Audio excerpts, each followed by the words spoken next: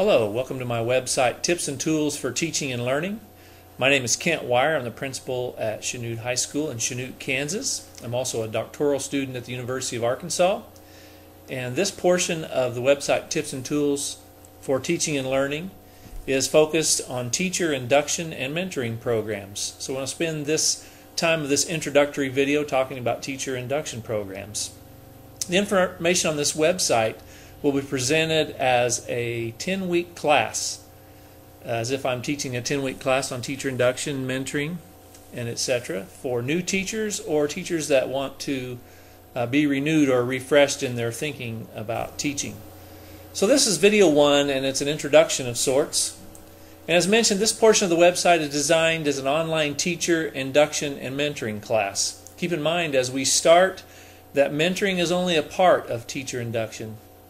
Sometimes when school districts think about teacher induction, the program becomes a 1 or 2 day orientation at the beginning of the school year or before the school year starts, the assigning of a mentor to a new teacher, and then depending upon the effectiveness of that mentor, that's about it. And that's the teacher induction program.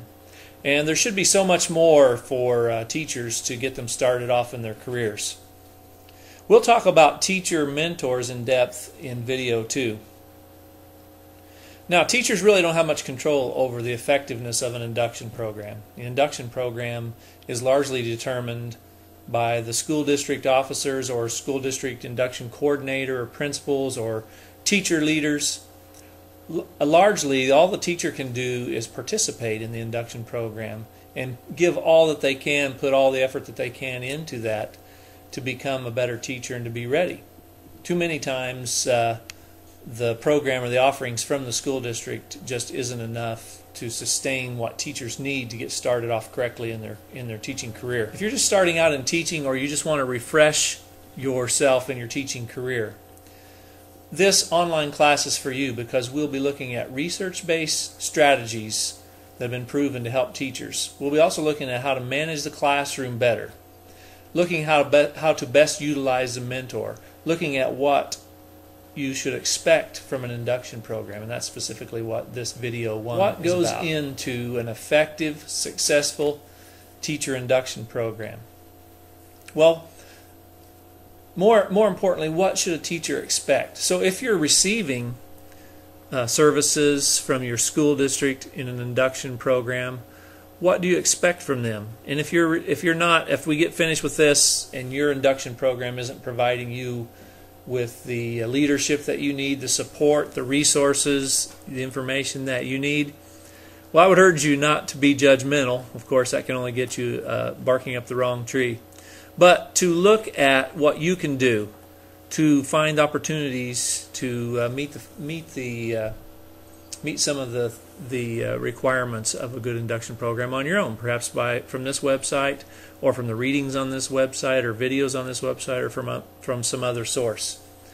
Teachers are professionals, and if they know what they need to get better, then they need to seek that out diligently so that they can provide the best service to their students as possible. Teacher induction programs usually start off with 1 or 2 days of teacher orientation where the teacher becomes familiar with the management, the procedures of the school district and the kind of programs that they offer. And it's usually a lot of how to log on to your computer, how to get into the building, and those kind of things. And those are certainly important.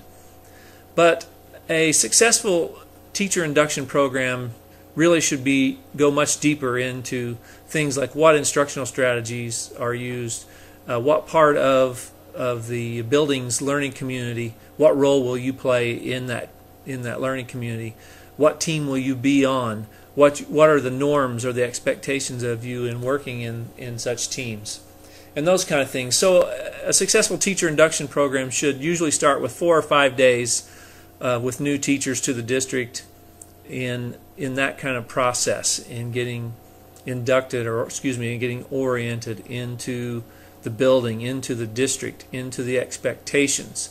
Much like a teacher does in his or her classroom, to be successful, start off the year and let your students know exactly what's expected. The same kind of thing works with teacher induction programs or orientations. The second thing a teacher's induction program should do is assign a valued mentor to the new teacher. This isn't always the teacher that's been in the school district the longest or the oldest teacher on the staff, but someone that can relate to the new teacher, help the teacher along, and someone that will take that responsibility seriously. Too many times there's such a wide range of services provided from a mentor to the mentee.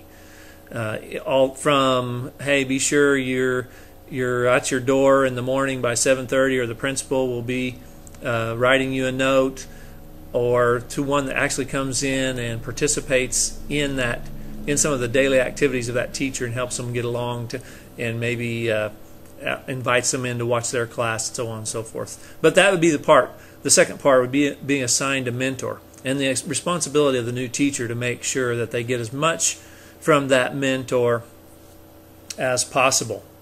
The third piece of a good induction program every teacher should expect is to be a part of a professional learning community or a professional learning team. 21st century skills are all about collaboration, and successful teaching is all about stealing things from other teachers, stealing best practices, learning all that you can about what works with students today, learning all you can about how to deal with special personalities in the classroom, special personalities of different students with disabilities, and etc. You can best do that by collaboration and working together in a learning community. So every good induction program should talk to teachers about working collaboratively. We no longer go to school and can go choose what we want to teach, shut the door, and be on this island all by ourselves. It's all about communicating with one another and doing what's best for each individual student in that learning community and within that team. Another piece would be to expect systematic professional development. If a school is really up to muster and wants to implement all of the strategies with fidelity, all their programs with fidelity, then to do that, all the new teachers to that building have to constantly be oriented to new programs and have professional development about how to use programs, how to implement discipline models, how to implement behavior, positive behavior supports across the board. And those are just some examples of the types of professional development that must be ongoing. They can't be as professional development opportunities that are you do one this year and then you think that the teachers will just continue that. They have to be ongoing so that you're constantly refreshing experienced teachers and renewing new teachers in that program. So professional development has to be systemic. The principal, the district coordinator, the curriculum directors have to plan for those ahead of time. Plan to visit your mentor's classroom. You're going to have a mentor if you have a teacher induction program in your school district. It's very important that you work with that mentor, as we mentioned earlier. Get as much as you can from working with that mentor, but go and invite that mentor to your classroom and hopefully be invited to attend that teacher's classroom.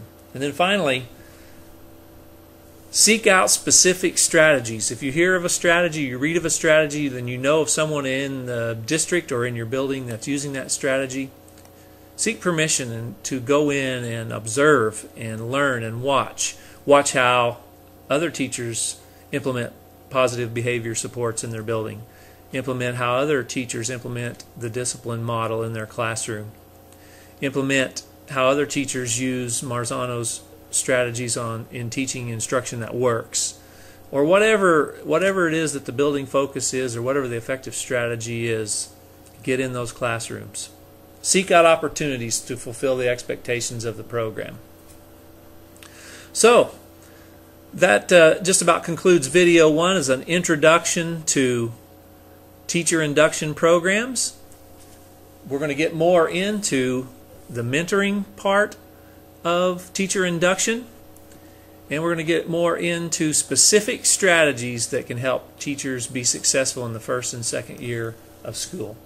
So until later, I've posted a few other readings. Sometimes I'll be posting videos and links on the website. So to complete lesson 1, please go on back to the website and check out the links and the readings for next week. So until next time, we'll see you later.